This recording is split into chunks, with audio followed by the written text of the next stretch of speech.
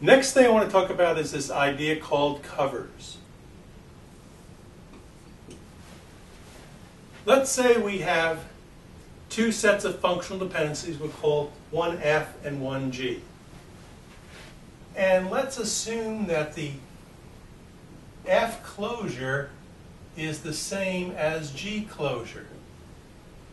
Well, if F is a subset of G closure, we would say G covers F.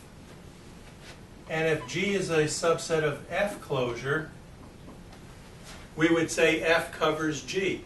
So in this case, since G covers F and F covers G, we would say that F is equivalent to G. Now, when two sets of functional dependencies are equivalent, that does not mean they have to have the exact set of functional dependencies. And let me give you an example here. So here I have a relation R, A, B, C, three attributes, and I have one set of functional dependencies F, A function determines B, B function determines C, C function determines A, and I have another set of functional dependencies, I call it G, C function determines B, B function determines A, and A function determines C. Well, as you can see, they have nothing in common in terms of functional dependencies. But if we look at that, F, and we look at the G, they have the same F closure, and that's going to be the same as the same G closure there. So in this case, F covers G and G covers F, and F is equivalent to G. Up to this point, we said that F was equivalent to G, but we don't have a process to show whether or not F is equivalent to G. And we're going to do that right now. And to show F is equivalent to G, we need to show two things. First, we want to show that F is a subset of G closure. And the second thing we want to show is that G is a subset of F closure. So if we can show both those things, then the set of functional dependencies F is indeed equivalent to G. Now notice the following. I rewrote the set of functional dependencies for F in blue, and I rewrote the functional dependencies for G in green. And I thought that made it a little easier to read. Now what we want to do is take every functional dependency in F, and we take the left-hand side, and we apply the X closure for each left-hand side against G. So we start off with the A,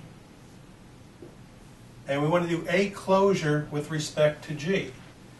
Now if A closure contains the right-hand side of this functional dependency, then we know this functional dependency would be in G closure. So let's start off. Well, we know A closure will include A by reflexivity. And let's see. A function determines C, and C function determines B. So A closure with respect to G includes A, B, C. So, it has the right-hand side B.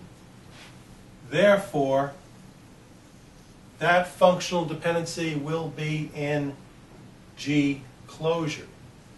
Next, we look at B closure, and we know by reflexivity that'll include the B. So we want to figure B closure with respect to G, and if it contains the right-hand side, then this functional dependency will be in G closure. So B closure has a B, B function determines A, and A function determines C. So B closure is ABC, and the right-hand side is within B closure. Therefore, that functional dependency will be in G closure. Finally, we do the right C closure, left-hand side there, and we want to figure its closure. We know it's going to start off with the C by reflexivity. C function determines B, so there'll be a B. B function determines A, so there'll be an A. So C closure is CBA. And we note that the right-hand side is in this closure. Therefore,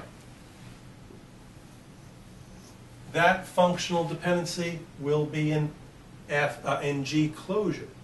So what we've done so far is found out that F is indeed a subset of G closure. So we circle that and we check that off. Now at this point we're halfway done. We've shown that G covers F. We now need to see whether F covers G.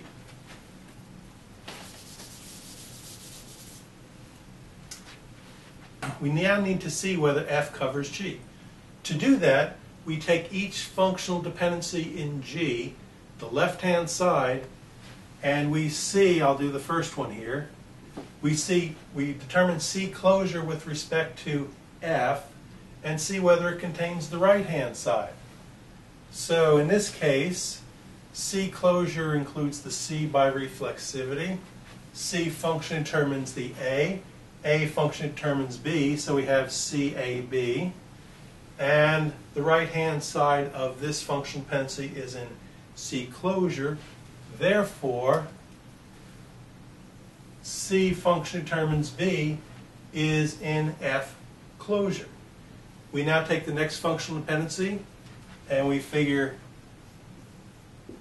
B closure with respect to F, and it includes B by reflexivity, B function determines C, C function determines A, so we have BCA. This B closure includes the A, so therefore this functional dependency will be in F closure. And finally, we figure A closure with respect to F, and that's going to include the A function determines B, and B function determines C. So A closure with respect to F, actually F closure, is ABC. This contains the right-hand side of the functional dependency. Therefore, A function determines C would be in F closure. Now what we've shown is that F indeed covers G, and that's the second part we've demonstrated. So this clearly shows that the set of functional dependencies F is equivalent to the functional dependencies G, because F covers G and G covers F. And as you can see, they have no functional dependencies in common, so equivalency has to do whether F covers G and G covers F. Thanks.